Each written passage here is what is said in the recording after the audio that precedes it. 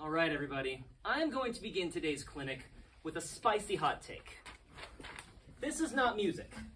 This is instructions. It'd be like to call sheet music music is sort of like calling a recipe food. You know, it's not a game, it's code. It's not a movie, it's a screenplay. It's not music, it's instructions on how to play music. That's what this is. That's what these pieces of paper that we're all familiar with really are. They're just instructions. And just like how, you know, a recipe can have a typo, a video game can have a glitch, there's a problem with the code, and a movie can have a line where a character is suddenly talking about sand. You know, there can be issues with the instructions on how to make art. In fact, these errors are so common, there's a term for it, errata, E-R-R-A-T-A. We're familiar with that. We know that there can be mistakes. We all understand this. So if we understand that there can be mistakes, surely we can understand that there's some important information, very pertinent to the way that we play our instruments, that's not on the page. That's what today's clinic is called. What isn't on the page? So, everybody has a pencil? Good. This is gonna be, I highly recommend you write stuff down because the packets that you have absolutely no markings on them. You know, you might want to take notes. Maybe you'll write stuff in the music if you like what you hear. But it is completely yours to mark on. Those are yours to keep. Do as you please with that. So first of all, I'm going to ask the first year students first. Does anyone recognize that first passage of music? No? Any second years? Any third years? Fourth years? Graduates? Everything on the first page? What is the first page? The second part is first suite, second movement. It's both the first suite and E flat. Oh. All of it is first suite, yes. So that's good. And it's okay if you don't know it, this is just a small section. But the reason I picked this piece as a first example is because this is probably a piece that most of you should be, or probably already are, familiar with. It's one of the most commonly played wind band pieces. Symphonic bands all across the country and even all over the world play this piece, right? So familiarity should be, you know, ideal there. So the thing about first suite in E flat is that it's one of the first wind band pieces ever written. And as such, the use of percussion in a large ensemble was relatively brand new. So a lot of the info that we have now, we just kind of take for granted, was not present in a piece written hundreds of years ago, right? So if you take a look at the first passage, you see one before B, you've got a cymbal crash. That's all it says. So if you were to play this at face value, it would sound something like this. You stand, you wait, rest, rest, rest, rest, rest, rest. Here it comes. That's it. You played what was on the page. So what? Well, there's more to it than that. There's a whole lot more going on in the ensemble than what you just did. What you just did was one tiny little flash on top of what was happening. So here's a question for you. It says cymbal. What kind of cymbal? I'm asking you, what kind of cymbal? I don't know. It doesn't say here. Doesn't say. Okay, well, if you had to make a guess. I would assume crash cymbal. Assume crash? Why would you assume crash? Well, for one, the fortissimo, that's just something they do. So a suspended cymbal can't be loud? I think a suspended cymbal can be loud, but I think that the way it's expressing it, I feel like it wants you to like just really hit it. It's a different kind of loud. Yeah. Right. So, yes? I think it's crash cymbal because you don't have the suspended cymbal up there. Okay, that's a smart aleck answer. But that is correct, yes. But looking at it at face value, it says cymbal. It doesn't indicate whether or not it's crash or suspended. Correct. But the thing is, when you play this piece, you're already making a kind of flash assumption. You're already thinking about, you know, kind of like what Cree just did, what is happening in the piece, you know, what would be more appropriate right now for this point in the music. So, anyone who's familiar with this piece, what is happening in this music right now? But it's a build-up, and there's a run in the woodwinds that's leading up to B. There's a crescendo. There's a crescendo, exactly. What you're doing here is you're highlighting the climax, right? There's this big group crescendo up to this high point, and the cymbal is that top. And it just says cymbal, so you could very well, highlight this climax with a suspended cymbal, but the crash cymbals have a different sound than a suspended cymbal. A suspended cymbal could be loud, it could be bombastic, it could be soft, it could be more lush. But whereas with crash cymbals, you've got two plates clanging together. So there's an inherently climactic aspect to these instruments. So based on what you know about the piece, you are making the decision to use crash cymbals when it just says cymbal. So when you think about what isn't on the page, rule number 1, maybe rule number 0 is listen. Listen. What is happening in the music right now? What are you playing compared to what else is going on? If you really listen, that will allow you to fill in the gaps of what isn't on the page. But even the stuff that isn't on the page is still not complete. As was pointed out, there's a group crescendo. There's this, this is very continuation to this very high point. Triple forte, crash cymbal, that's it. What happens after that? Does anybody know?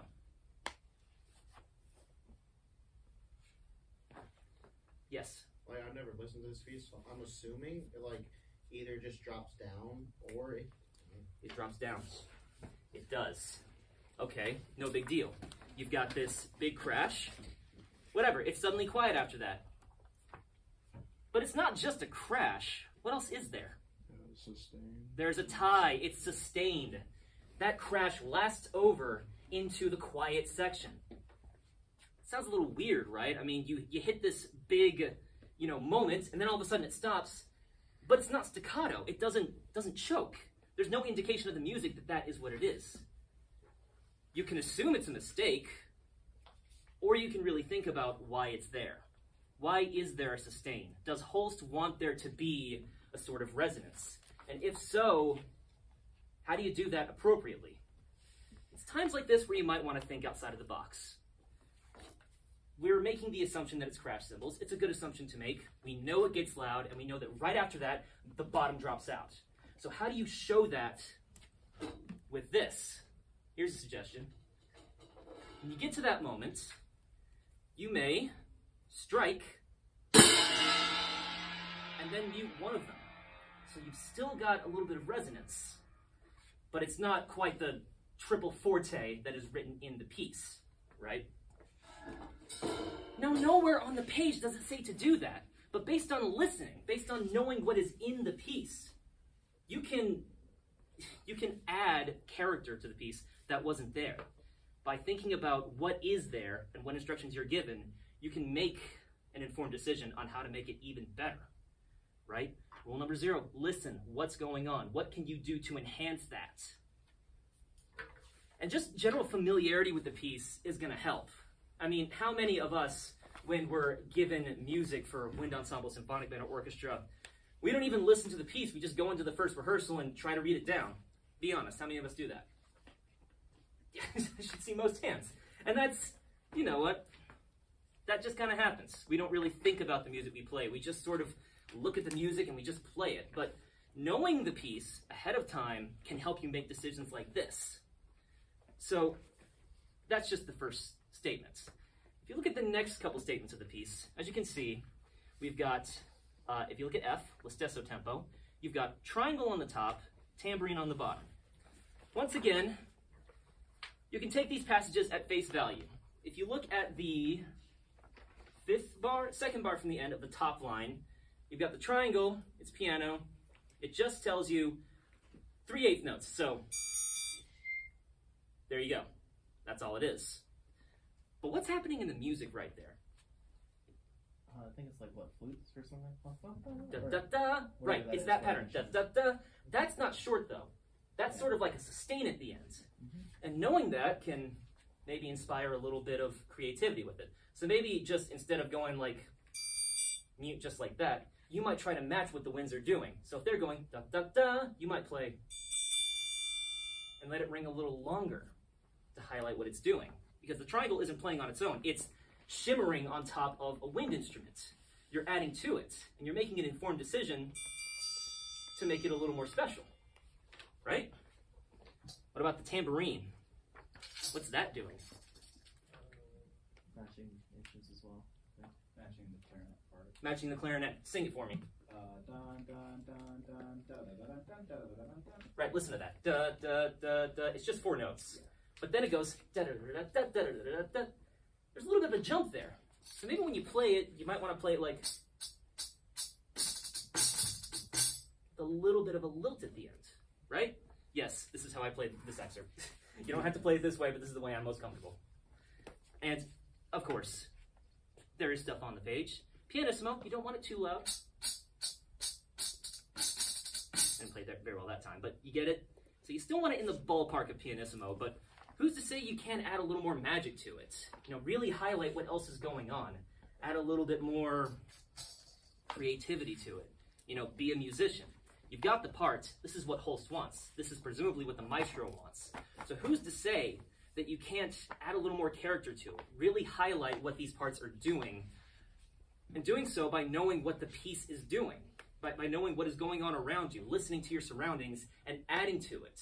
If you get so zeroed in on the page, you're only going to be focusing on what's there. You're not thinking at all about what the flutes are doing, what the trumpets are doing, what the conductor is doing, what the resonance in the hall is. If you think about all that stuff, you can take standard pianissimo part and make it special. It makes all the difference. That's just one piece of music. We've learned that from listening.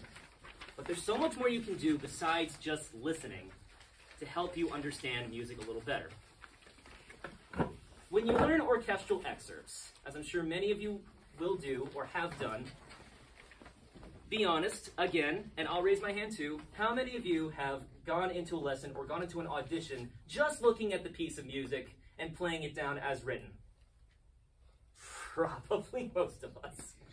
Yeah, that's the issue that we run into.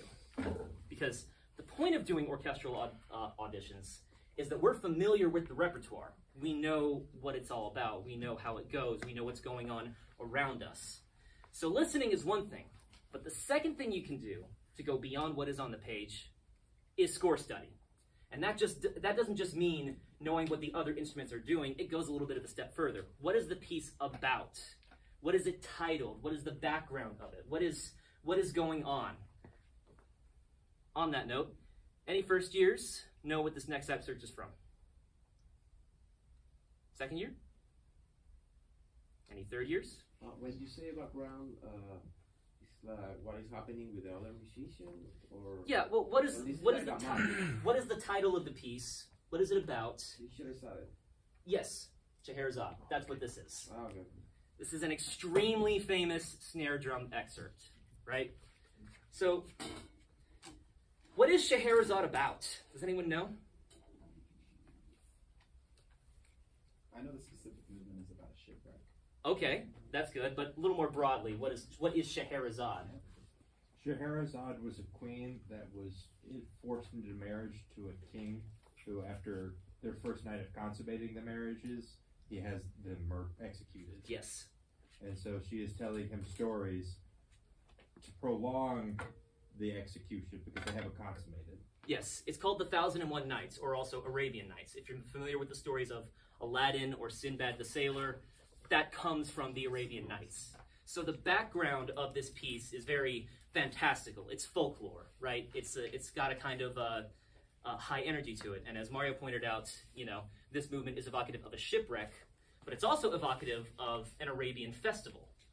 So the general tone of this excerpt is bombastic. It's exciting. So that alone will tell you that this excerpt is not quiet. Obviously it says forte, but more so, it's very dynamic. It's very exciting. It's a party, possibly a shipwreck. Rimsky-Korsakov himself, you know, admits that his writing isn't totally literal and that the movements in the piece are not meant to represent certain events. They're just sort of inspired by that. But again, this is all stuff you would know if you do score study. If you know what the piece is about, you know what they're generally trying to evoke, that can really help your interpretation of what is on the page. So, thinking about that, thinking about shipwreck, party, that tells you loud and bombastic. But more specifically, if you know what else is going on in the piece, you would know that these roughs and the 32nd notes are highlighting what the rest of the orchestra is doing. These are orchestral hits. You're highlighting what they're doing. Just like the crash cymbal in the first suite, you're highlighting what the rest of the orchestra is doing. So with that, you see the roughs. It wouldn't really make sense to have them open. You'd want them as closed as possible, because this is a orchestral hit. It's a big moment, right? And these moments are on the backbeats, except for the 32nd notes, where the hit is on the front beat. We have kind of a ja, ja, ja, da da da da. So when you play this piece, think about it that way.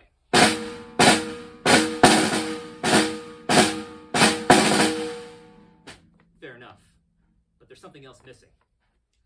At this point in the piece, you have the roughs on beat 1 and 2. There's a crescendo up and a crescendo down happening in the orchestra that is not written on the page, which is bizarre because it's written in the other parts. It's written in the score. For some reason, it's not in the snare part, but it's important because the entire orchestra is doing it, and there seems to be no reason why the snare drum would be doing those eighth notes at forte the whole time when nobody else is. So with that in mind, you look at what the orchestra is doing, and it's a 2-measure up, 1-measure down pattern. So crescendos for 2 measures, diminuendos for 1 measure, and then the 30-second notes are as before, the accent is on the front. So when you play it, it sounds more like this. And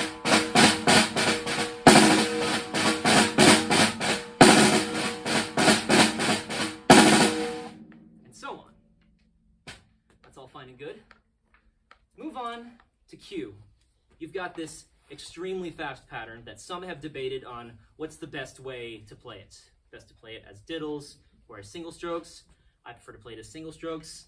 But you look at what's on the page, you got mezzo forte, it's not too much.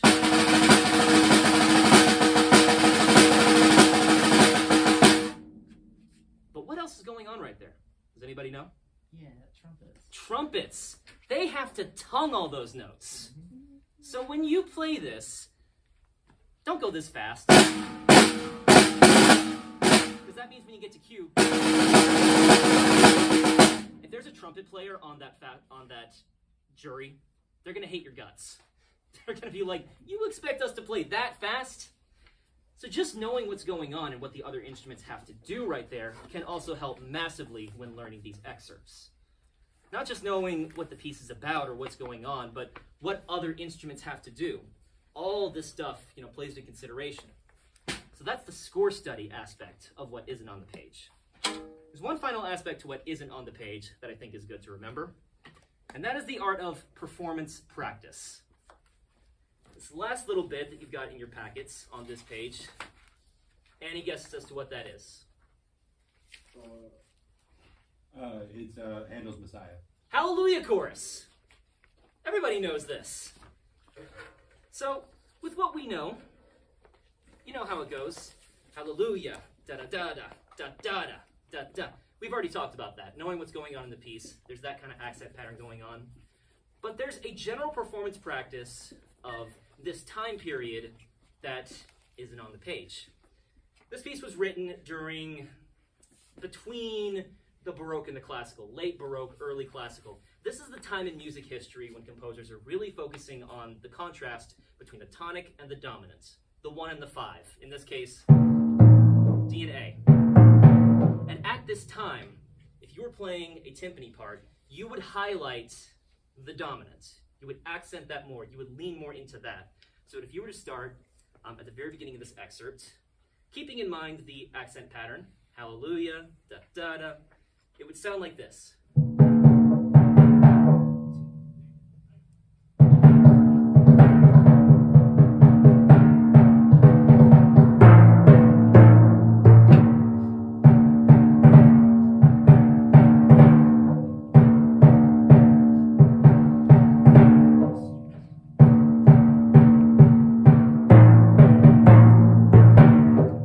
And so on. You want to really highlight that A. But as you move to the end, the last 3 measures, or the last 2 measures, you have this.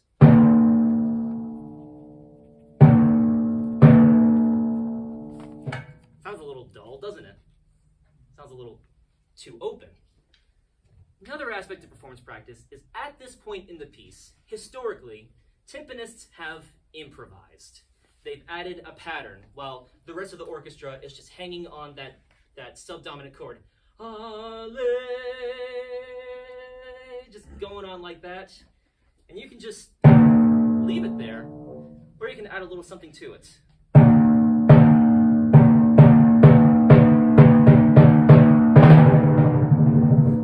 Also, there's no roll written. But again, performance practice. Understanding the piece, understanding the history, knowing generally what you're supposed to do with parts like this goes a long way.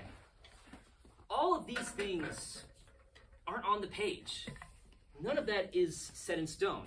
It's all stuff that you either have to listen for, do score study for, or learn about the history of performing this piece or performing music in general. There are so many aspects of performance that aren't written out for you.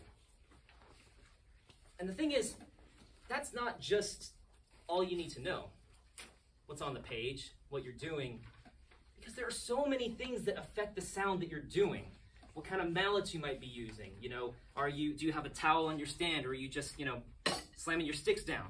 Are you turning the snares on too loudly? Are you shuffling around too much? You know, did your phone go off?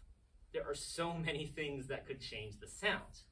And not just that, but the hall in which you're in. You know, this room is very dead, you know, there's not a whole lot of resonance, you know, it's all padded up. But if you're in Harris, you know, if you're outside, all that stuff matters. So listening is not just a, you know, this is what I hear. What do people in the balcony hear? They're going to hear what you do so differently from what you're doing. You might hear a lot of wash when you hit the timpani, but somebody back there, they'll just hear one note, you know, provided your stroke type is good and you've tuned correctly, but they hear it differently than you would, especially on instruments like marimba or crash cymbals. The way sound reverberates, the way it goes around, it's different, right? Evelyn Glennie did a great talk about what it means to truly listen, and the way she described it was, you know, you think about listening as it's strictly with your ears, but you use so much more. You also hear it in the rest of your head. You feel it in your arms when you play. You feel your body vibrate during the loud sections. You know, you can feel it in your feet when it vibrates on the ground. The chills you get from great music, you know, that's all a part of listening. This is all stuff you've got to think about. So that's what we're doing when we play in large ensembles. Imagine for a second that the concert's over, you played in your large group, whatever, it went great. Now it's just you by yourself. You're in a practice room, maybe you're lucky enough to be in a resident hall, just you and your instrument. Is everything on the page at this point?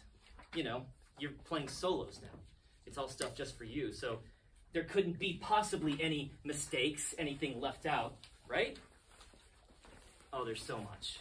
There's so much you have to take into account when you play solo works. Think about what we said before. Listen, score study, performance practice. This is especially helpful if you're playing a piece of music that maybe isn't written for your instrument. As you can see on this next page, we've got the first part of the Cello Suite No. 5 by Johann Sebastian Bach. I think Bach is awesome, and I think probably at some point in everybody's career, they should play a piece by Bach.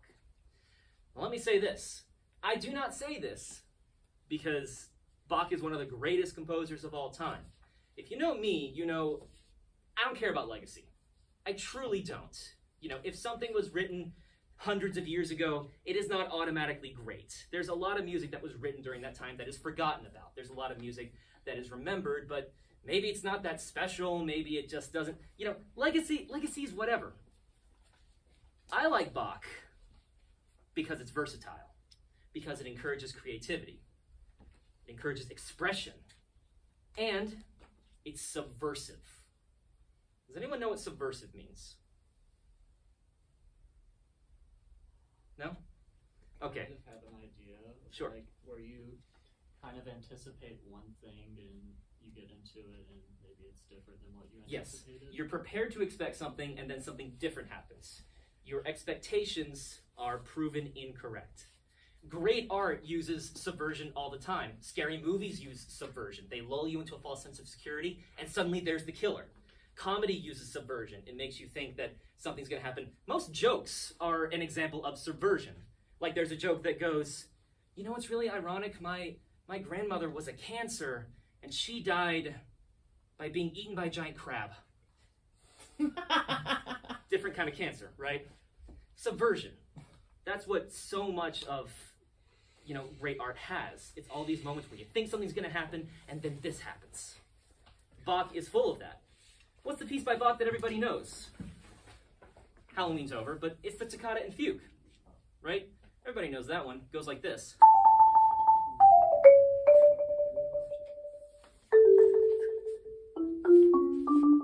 He's just doing the same thing over and over again. But then he does this.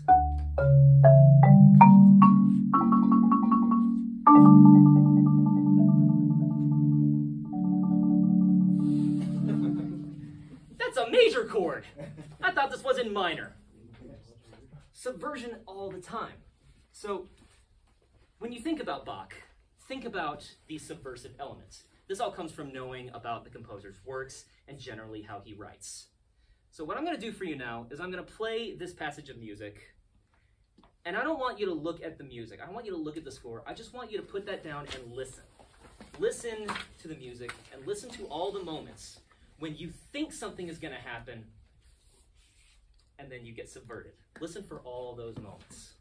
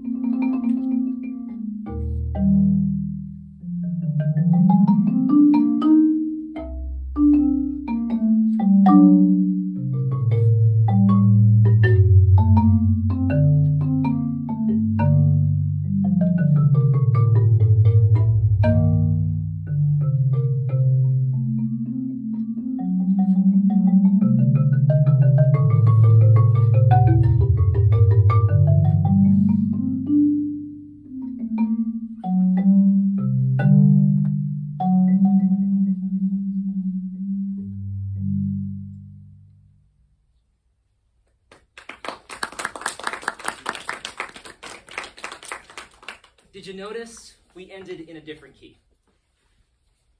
I shouldn't say that. The key changed constantly. There were so many different resolutions to different tonal centers. This happens constantly in Bach's music, especially in this cello suite. So, let's go back a little bit. When I talked about playing in a large ensemble setting, I mentioned three things: listening, score study, and performance practice. The listen, I just talked about it. It's subversion. Listen for all the moments where Bach does something screwy. It starts off normal, C minor, that makes sense. Got a little run here. What was that? That was like a F minor, but there's a B natural in there? So when you get to that point, maybe slow down a little bit. Let it sit there. Let the strangeness kind of speak. And then slowly continue on when you get back to the normal. Okay, this is all fine and good. Ooh, that's dissonant. Ooh, that's really dissonant. this? Bach, what are you doing?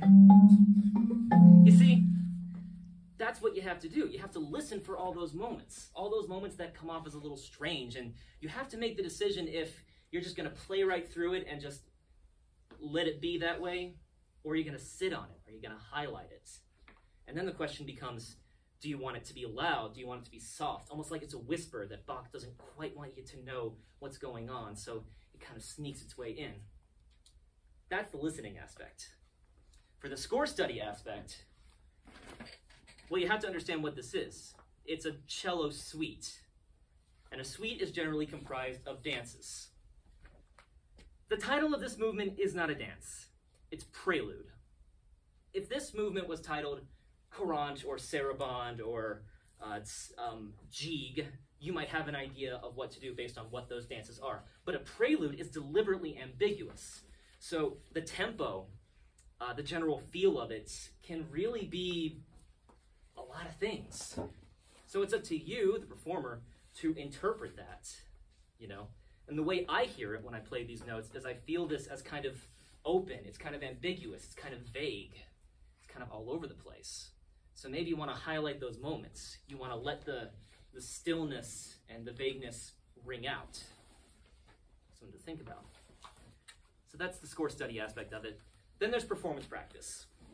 This mind-blowing fact is not a cello. It is not a cello. It is similar to a cello in the sense that we've got that low C, which is precisely why cello suites work great on marimba. But the fact is, these are different instruments, and the way that a cello player may play this piece is just inherently going to be different from the way we play this piece. For one thing, the long tones.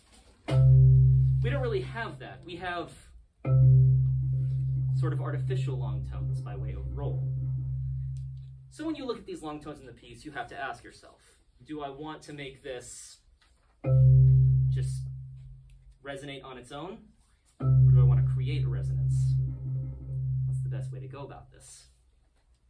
I personally am of the opinion that for this particular prelude, for this particular piece of music, it's best to let ring, because I want the sparse sound, I want the weirdness, I want the sort of sporadic, these individual moments happening to really be highlighted.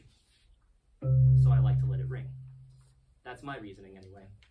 Another thing you have to think about is there are so many 4-note chords, and the way a cello would play that is play the bottom 2 notes and then the top 2 notes. You see them, they go like that and then that. But as a marimba player, we have other options. We could potentially use 4 mallets and just erase the need for that entirely.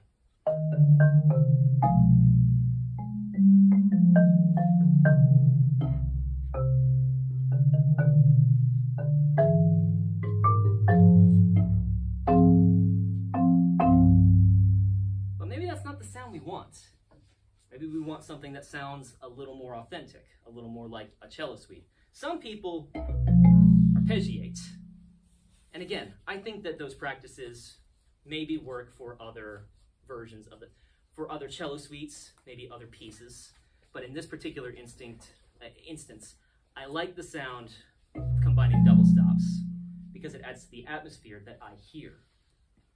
And lastly, performance practice of trills.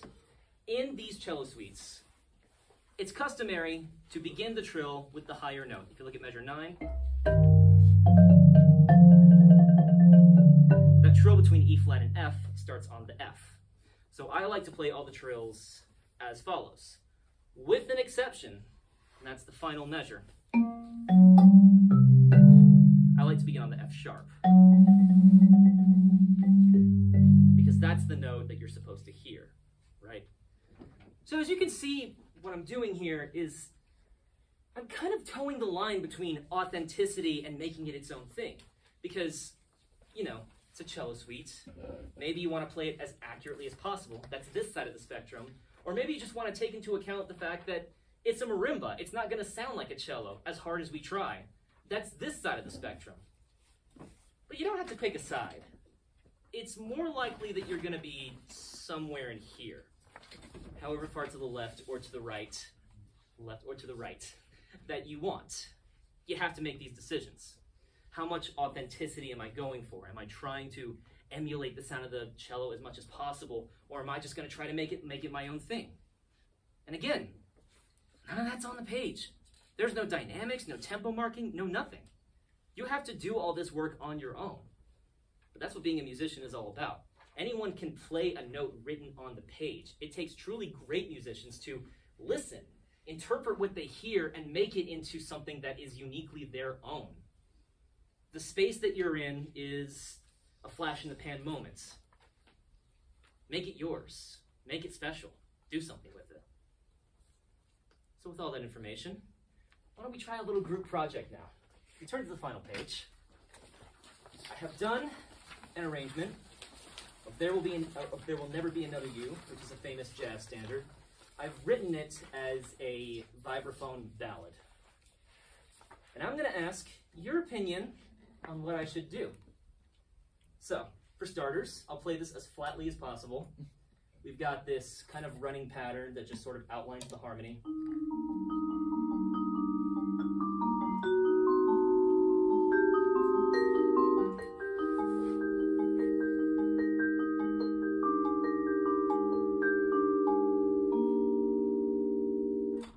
So, should that be loud?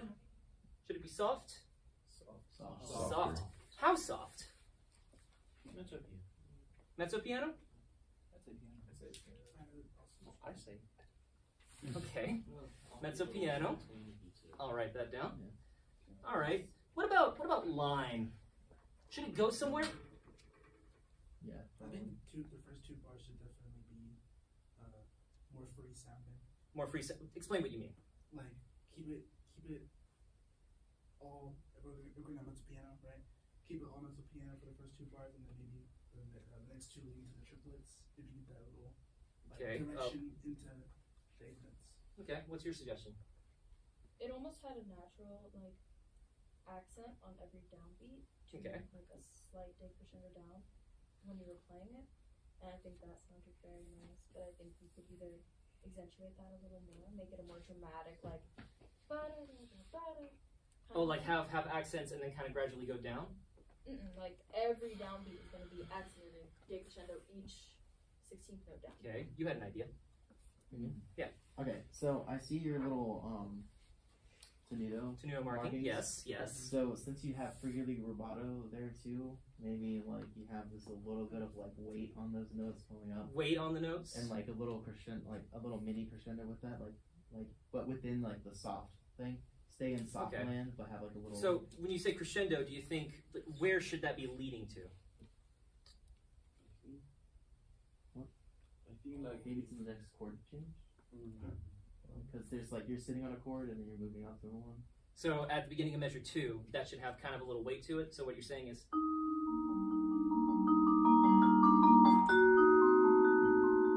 Maybe not that much, but like to say like nice and. Okay, subtle, maybe like mezzo, not mezzo piano, not mezzo forte, but mezzo, maybe?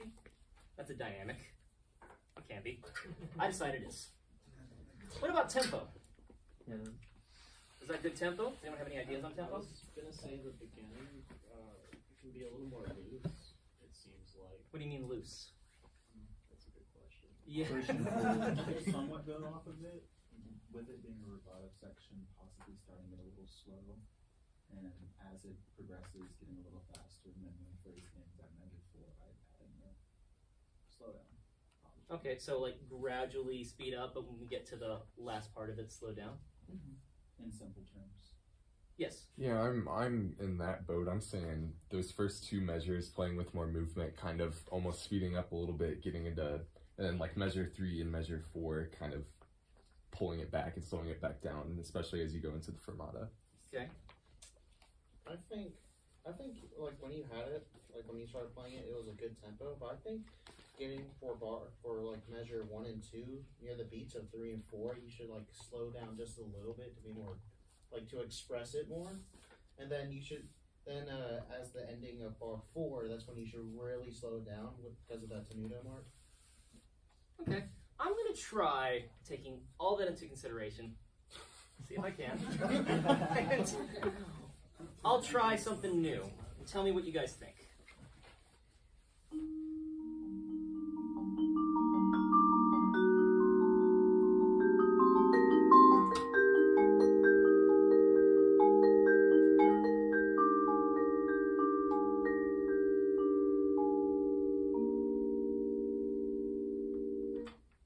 How's that? That was A nice. little more That musical. slow down was nice. I don't know. Yeah. Sounds like as if you're on the call. You're on a cloud, okay. It sounds like there will be Sounds like never you're be very another freely year. breathing. Oh, well that's good. So after that, we have a little bit of a pre-intro before we actually get to the main melody.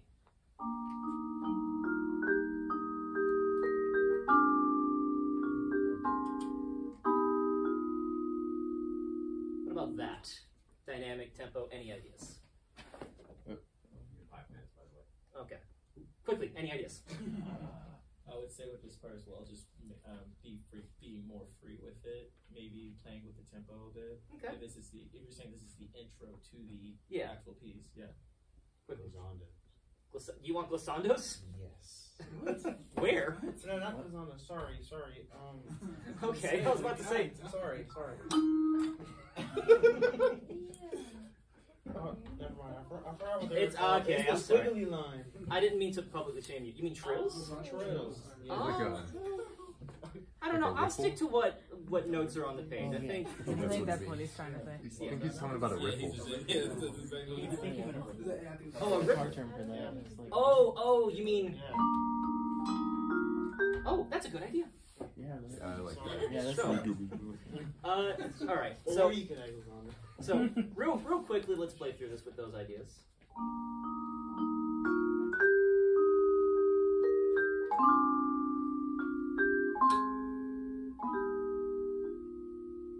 More like that.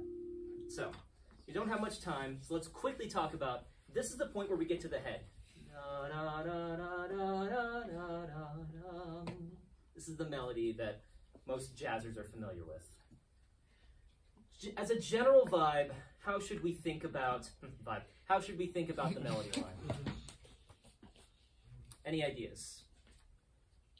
It's the part that should be sticking out rather than the actual. Okay, words. focus a little more on that. Dynamically, about the same mezzo piano, or should it be mezzo forte now? I think that's important. Mezzo forte. Okay, a little more. Should it kind of have this havering? Are there any high points you see just by looking at it? Yes. I'd say measure 10. Measure 10. Maybe I counted wrong. Measure numbers are right there. 10. Yeah. Okay. Yeah. All right. Well, let's just And then take. I'll set that up for it. Yeah. I think.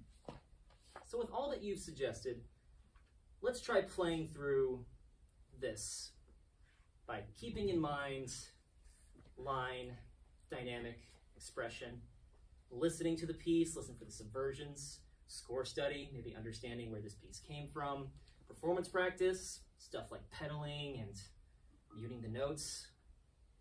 This is what it would sound like.